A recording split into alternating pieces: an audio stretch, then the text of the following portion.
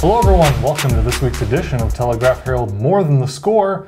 I'm your host Steve Ortman. Alongside me this week, Tim O'Neill.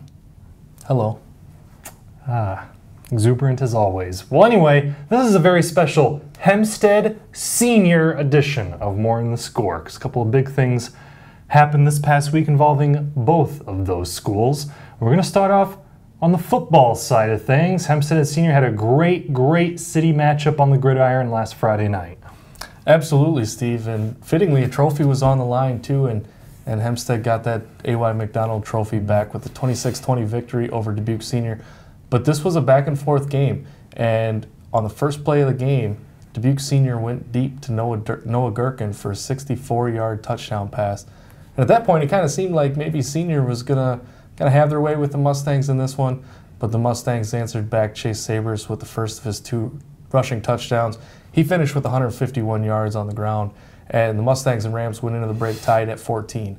Senior came out in the second half, got a touchdown, and then it was all Hempstead after that, including after a weather delay. They needed just 2 plays to score the go-ahead touchdown, and the Mustangs, this was a huge one they needed. They had lost 4 straight. And for Senior, it was a tough one because they had played well in the past few weeks, but just came up a little short against the Mustangs. All right, it was a great back-and-forth ball game there, though, overall. And these two teams, both hungry to get that win. What do you think ultimately was the bottom-line key that allowed the Mustangs to pull this one out? What did it boil down to? Well, they played really well on defense and really kind of bottled up the Senior run game. Hempstead has played well defensively most of the year. And offensively, they made enough plays to get it done.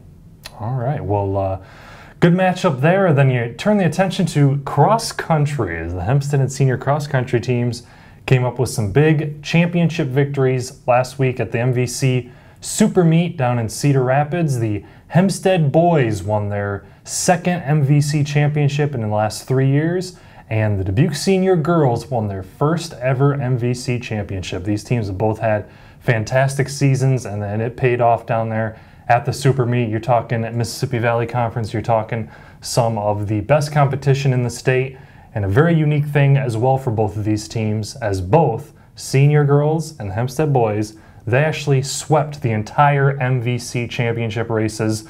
They won, both programs won the freshman-sophomore race, the JV race, and the varsity races. Swept them top to bottom.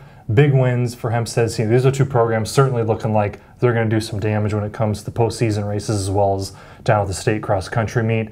Looking at how these teams perform now at the Super Meet, I have a good memory, Tim, but when it comes to trying to remember like 10 kids' times at the Super Meet, I have to break out the sheet, okay? So I'm sorry, I'm going to look down and read some times. Don't judge.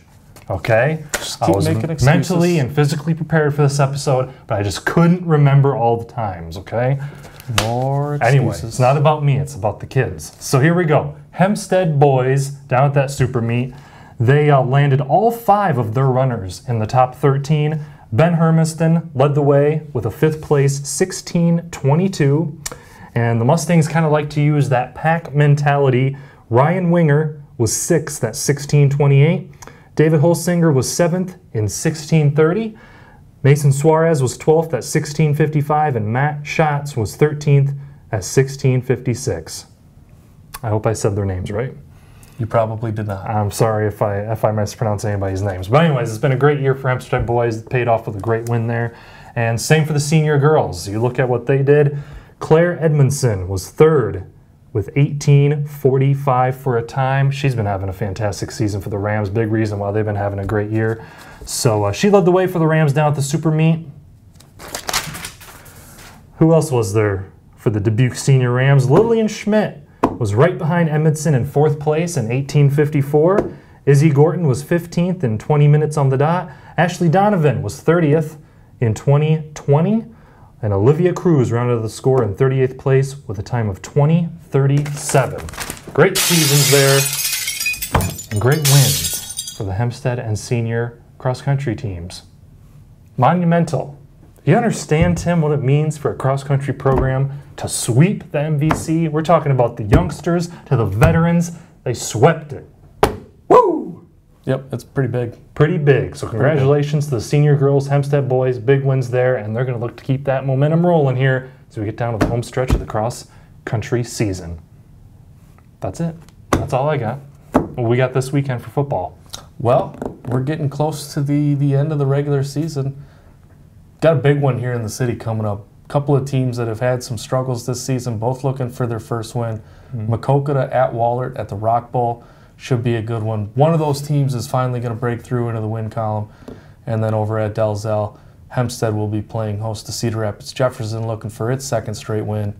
And then out in Epworth, Western Dubuque playing host to Marion, trying to bounce back from a loss to top-ranked Cedar Rapids Xavier and try and get back into the thick of the playoff race. They're still in it, but a win the last 2 weeks would be huge for them to solidify that spot.